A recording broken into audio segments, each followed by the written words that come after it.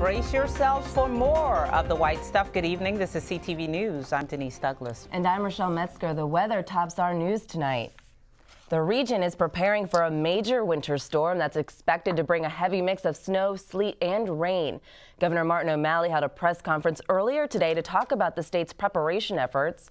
Officials expect extra stress on the power grid due to the storm and urge residents to curb energy use where possible. The governor says state highway crews have already pre-treated roads and are starting to put another layer of salt down. He says trucks and plows as well as utility crews are all on standby for when the first flakes fall.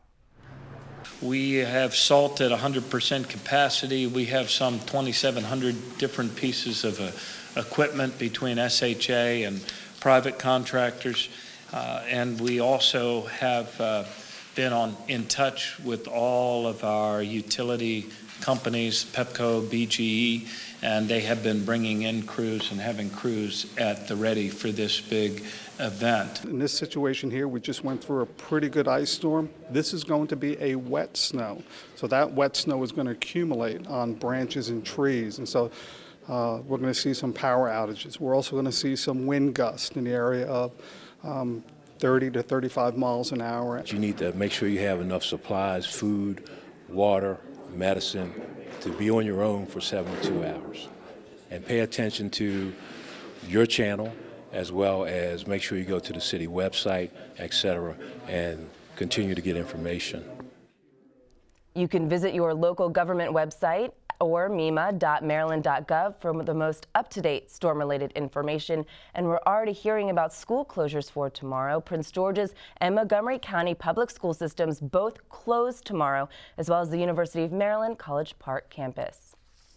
Well, as more snow is expected, road crews are on standby and ready to go. In fact, they've been getting ready since yesterday. AAA Mid-Atlantic is putting out the word, stay home. Byron Scott has more. We will be bringing in our crews beginning at 7 o'clock tonight. We will be out there plowing, monitoring, and treating. This is going to be the worst snowstorm we've seen since 2011. You could call this the quiet before the storm. Traffic moving smoothly on I-495 and workers prepping for a long night of salting and plowing roads as the white stuff falls. And at that time, we'll have approximately 250 vehicles on the roads out there to monitor, treat, and plow the roadways. State Highway Authority workers are gearing up too. They have 17,000 miles of major roads to work with, and they have identified several areas across the state, like this one in College Park, the Park and Ride, for truckers to pull over and wait out the storm. So we advise people to stay home, to wait until the storm passes over. John Townsend of AAA says if you have to go out, try using an SUV or four-wheel drive vehicle, and make sure you have a full tank of gas and plenty of extra warm clothing. And if you get stranded or stuck in the snow, and it's at night, and you don't know where you are or don't know the neighborhood, we advise you not to venture off and try to wander to a place. The safest place to be is in your car. Just make sure, says Townsend, that your vehicle's tailpipe isn't blocked by snow. It can allow deadly carbon monoxide to build up in your car. Already, Virginia and Maryland have declared states of emergency. And while the amount of snow you get will depend on where you live, those who take care of the roads day in and day out say heed the warnings. In Landover, Byron Scott, CTV News. Byron, looks pretty cold out there. Well, the Prince George's Office of Emergency Management wants all residents to know that warming centers will be open during normal hours, and they are Harmony Hall Regional Center and Suitland, Kentland, Deerfield Run, Bowie, and Seat Pleasant Community Centers. Well, Rochelle, as the area braces for the storm, people are making sure they have enough food and other necessities. Many were stocking up at Shoppers Food Warehouse in Largo today. Forecasters are predicting that flakes will begin between 8 and 10 this evening. Jessica Robinson had several baskets full of food and told us she is making sure there is plenty for her family in case they get snowed in. I got some Hot Pockets, some sandwiches, some hot cocoa, some chips, chip cookies, a little bit of everything. Valentine candy in case they don't go to school, because tomorrow is the last day for school. Don't have school Friday. Do a little something in the house. It's coming. It's going to be here, so you just got to do the best you can. What about making sure you have enough to eat and all the other necessities? Well, I pretty much keep that at the house all the time, so there's a couple of things I need to get. Forecasters expect anywhere from 3 to 5 inches tonight and more on Thursday.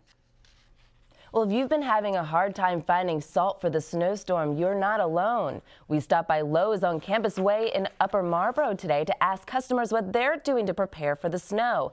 Many of them say they've searched everywhere for salt without much luck.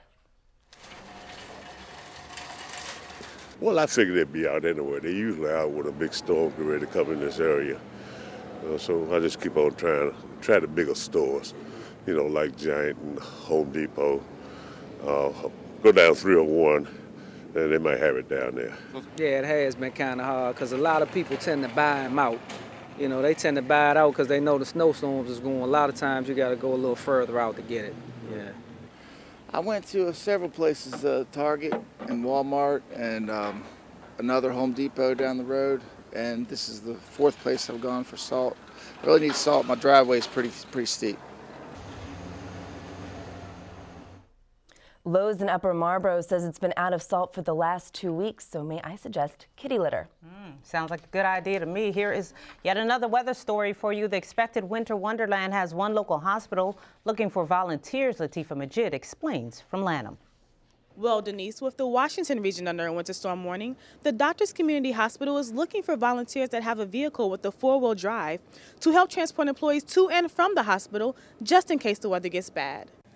With forecasters calling for a 100% chance of inclement weather, management says they want all of their employees to be able to get to work safely. Anytime we have inclement weather, it's always important for us to be able to get all of our staff in. And we're open 24 hours a day, 7 days a week, so our business never stops. And our expectation is that our staff will show up, and they're all important and vital. And so with that expectation, sometimes our folks are going to need help getting in, and we want to make sure that they're safe getting in as well. So that's where the public has really been helpful over the years to volunteer if they have 4-wheel drive vehicles to help transport patients, not patients, but our staff in and out of the building for their shift. So if you have a vehicle like this, you may want to call 301-552-8888 to find out how you can help out when the storm hits. Thank you, Latifah, for that story. Anyone interested in volunteering will receive reimbursements for gas and mileage, as well as a meal in the cafeteria. Meantime, if you plan on riding Metrobus, know that the late-night bus service will be canceled after 1 in the morning. And Metro Access service for riders who are disabled will be suspended tomorrow due to the inclement weather forecast. You are watching CTV News. I'm Denise Douglas. And I'm Rochelle Metzger.